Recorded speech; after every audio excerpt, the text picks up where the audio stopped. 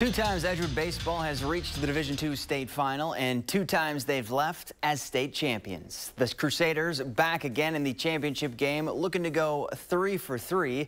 Their opponent this time around, Mosinee. Now, Edgewood spotted them a 3-run lead in the first, and then they went to work. Fourth inning, Preston Yauscher rips one through the infield, and the Penn State commit ties this one up at 3.